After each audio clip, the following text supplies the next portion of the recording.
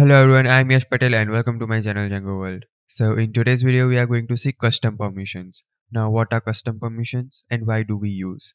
So first, custom permissions are basically used to create permissions which are not existed in the predefined permission stack. Okay, so let's say we don't have permission like is admin user or read only permission. At that time we need to use custom permission in order to create that type of permission, right? So if I talk about is authenticated or read only permission, that is available in Django REST framework. Okay, so we don't need to create that. But if we want, what if we want to add admin user or read only? At that time it falls into the custom permission and we'll need to create it by our own. Okay, and another example which I could give is that let's say I have created blog and I am author of that particular blog, right? So I don't want any other user to have permission to update or delete that particular blog. So in order to protect that, we also need to create custom permission, which will be object based. So we can also create those type of permission in Django REST framework, and those type of permission to restrict the particular object. We don't have predefined permission for that in Django REST framework. Okay, so that also falls into custom permission creation category. Okay, so let's create those two type of permission and understand how we can create custom permission. So let's jump into computer screen and start coding. So here I am on my computer screen. Now let's go to blog underscore app. I'll just zoom a bit. Okay, yeah, blog underscore app, and I'll go to us.py. Now here in previous video we have seen all these permissions which were predefined in Django REST framework. Okay, now in order to create custom permission, we need to go to blog underscore app, click right click over here and create new file. And here I'll say permissions.py. Okay, now here we need to create all the classes which we want for creating custom permissions. So here first I need to import from REST framework, import permissions. Okay, now here first I'm going to create class for is admin or read only permission. Okay, so this permission will basically restrict the user. So if the user is not admin, then he or she will not be allowed to update or delete the particular object. Not the object, but he or she will not be allowed to create object. Okay, because this permission is going to restrict this whole class. Okay, and I will show you why it is going to restrict whole class. So let's jump into Chrome, and here I'll go to website for Django REST framework, and in this guide click on permissions. Now if you scroll down gradually, okay, here in this custom permissions you can see it has two type of permissions, has permission and has object permission. So this has permission is used when you want to restrict whole class, this particular class. Okay, any class, any. Okay, at that time we need to use has underscore permission. And when we want to restrict the object, as I told before, that I don't, if I am the author of the blog, that I don't want other users to update or delete that blog, right? At that time we need to use this has object permission. I hope you got idea. Okay, so back to VS Code. Now in the permissions, here I'll say class, and here I'll say is admin user or read only. Now from permissions, I will import is admin user. Okay, now here I will say admin underscore permission.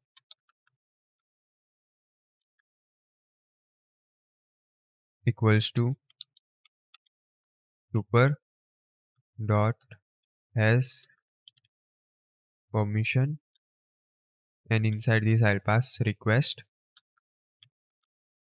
comma view. Okay, request is not defined. Oh, I need to create function. Sorry, my bad. I'll say has def has permission, and inside this I need to pass this one. Okay, sorry. And after that I need to return request dot method is double equals to get or admin underscore permission. Okay, so what here we are doing is that if a user is not admin, then just allow the get request, otherwise allow all type of permissions, which means post, put, update, etc. Okay, so if I click, if I just copy this one, come to views.py, now I need to import that permission. So here I can say from dot permissions import is admin or read only permission. Okay, so I'll just copy this one, and let's restrict category list view for now. So I'll just comment this, duplicate this one, uncomment. Now here in this comment I'll say custom permission.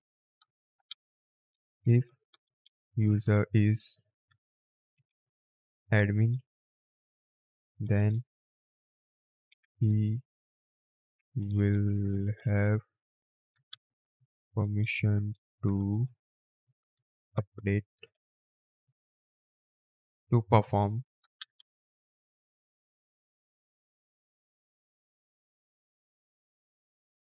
CRUD operations or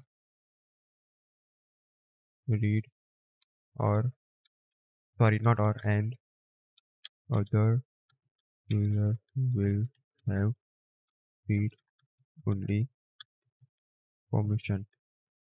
Okay, now I have wrote this permission over here, so let's see whether it is working or not. So here I'm just gonna run the server.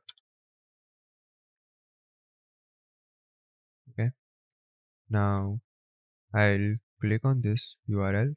Now here I'll say API slash blog slash, not blog detail, but I'll say category. Let's go to category list. Yeah, here. Okay, so we are not logged in. That's why we are not getting the prompt to create the category. So let me log in with admin credentials first. Okay, so I am logged in with admin credentials and I am admin user. That's why I'm getting the prompt to create the category. But let me log out and log in with the user which do not have admin role.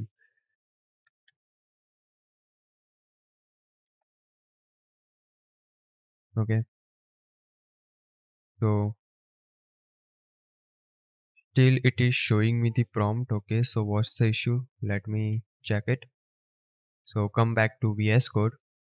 I'll just minimize this one.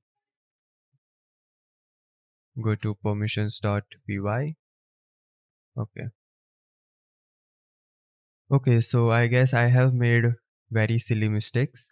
Okay, so let me first check for the user, but before that I just need to write basic permission, and here in if condition request dot method in permissions dot save methods, then I will just return true. Okay, but in else condition I will check for the admin user. So I'll just remove this one. I don't want that. In here I can say request user. Okay, so user is requesting, but and request user also should have is staff underscore staff, sorry, is underscore staff role. Okay, I think this should work now. So let's jump over here, refresh. Okay, I guess Yash is having that type of role. I don't know. Let's go to admin panel.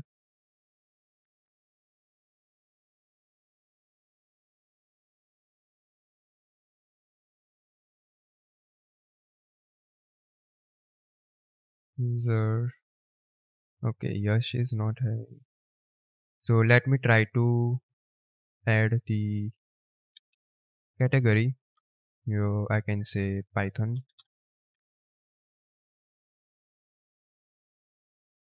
post. Okay,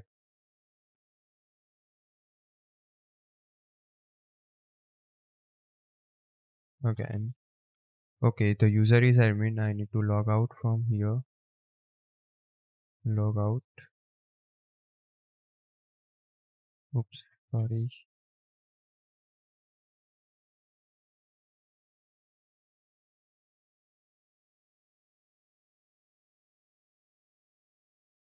Okay, I'm logged in with Yash. Let me try to create the category. I'll say Python post. Okay, so I am able to post the object. Okay, so it worked. So what I have done over here, so here I have basically rewrote the class. Okay, so here I have checked for the admin user. So first I have imported the basic base permission. Okay, then in this has underscore permission, I have just written the if condition, like if the user is requesting for the safe request. Now what is safe request? So get request is safe request, and all other requests apart from get request are not safe request. Okay, so this get request falls into the safe request. Here you can see in the description. Okay, so tuple of get head and options is safe request. Okay, now if this is not the case, then I am just checking for the is staff role of the particular user. So if the user is having is staff role, then he will allow to update or create all the data. Otherwise, it is just going to have read-only permission. Okay, so sorry, I have done little bit late. Okay, so I realized my mistake and I came back. So here Yash is not having is staff role, that's why the prompt is gone. Okay, so if I log out, then also I will not get the prompt. But if I log in with admin, then you can see I got the prompt to create new category. Okay, so I hope you got idea about this. Now let's check the object level permission. So here I can just say class is owner or read only permission. Okay, now here I'll pass permissions dot base permission. Now here I can say def has object permission. Now here in this I'll say if user, I mean request dot method is in, I can pass that tuple. Okay, and I can also pass this permissions dot safe methods. I can do either ways. Okay, and here I can say return true. Now if this is not the case, then I can directly say return obj dot author is double equals to request dot auth user. Okay, once this is done, I'll just copy this class name, come to views.py. Now here I will import that one. Now we will restrict the detail view. So let's go to the blog detail view over here. Now here I can add permissions, permission underscore classes and equals to, I'll pass that one over here. Okay, so once this is done, just save, and I'll go to the website, I mean the API, and I'll say blog underscore detail one. Okay, so admin is the author of this particular blog. Okay, as you can see over here, that's why we are getting the prompt to update. But what if I log out, log in with Yash? You can see I haven't got the prompt to update this blog because I'm not the author of this blog. Okay, so let's go to the blog lists and see which blog contains author Yash. Okay, so we don't have blog which contains author Yash. Okay, but you already saw the example, so you can try this by your own. So this is it for the custom permission. So yeah, I hope you got idea about the custom permission, how we can restrict a particular class and a object. Okay, so in next video I am just gonna create the comment detail view. I haven't created it. Okay, so we are going to create that in the next video. So yeah, this is it for today's video guys. If you like my video, please like, share and subscribe to my channel, and I will see you in next one. Thank you.